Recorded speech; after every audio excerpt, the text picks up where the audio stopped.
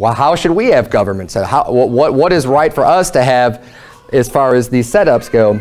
And especially when you really drill into like private property, think about this.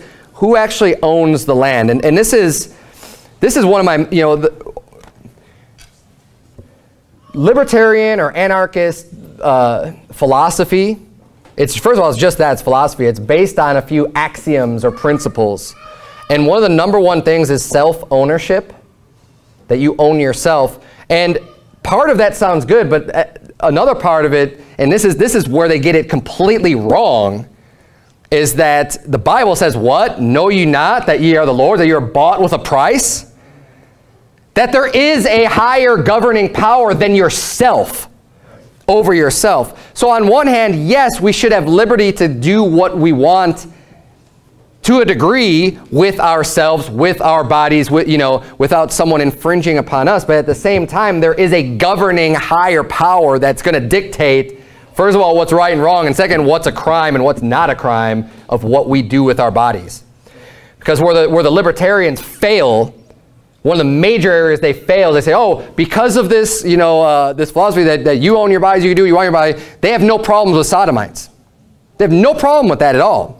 And their whole philosophy just falls flat on its face, and it's going to end up going nowhere when you don't institute laws for a government to do a proper punishment against that crime committed of sodomy. Because yes, it is a crime because the Bible says so. Because God put the death penalty judgment on it. Just because people want to say, oh, you should have the right to marry who you want to marry and love who you want to love. Yeah, you have the right to do that, but then the government has the right to enforce laws. And if it was a godly nation, there would be a law against sodomy, and there would be a law that follows God's judgment of what's right and what's wrong and what's appropriate. Who are we to decide what's appropriate over God? If God says one thing and a man says another, I'm going to go with what God said. And people don't like that or don't want to hear it, okay. Well, I'll tell you what, the Bible hasn't changed. God's word hasn't changed.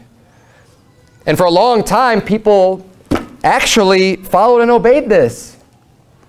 And a lot of people believe this. Just because today there may be only a few people believing this doesn't make it any less true. It just means that more and more people have been brainwashed into these, a lot of times, brainwashed with philosophies of men. And spend more time. See, the problem is that you have Christians spending more time in politics than they're spending in their Bible. And they're getting all screwed up, and they're listening to all their political talking heads, and they're getting all their morality from these Republicans.